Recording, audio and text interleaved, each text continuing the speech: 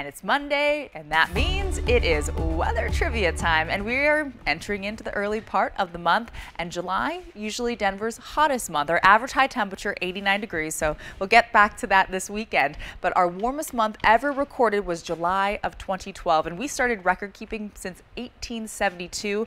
And if you're thinking about 100-degree temperatures and plus, which we've already seen this summer, 33 years of that in this month, and the last about half of those years, 2000 and onward.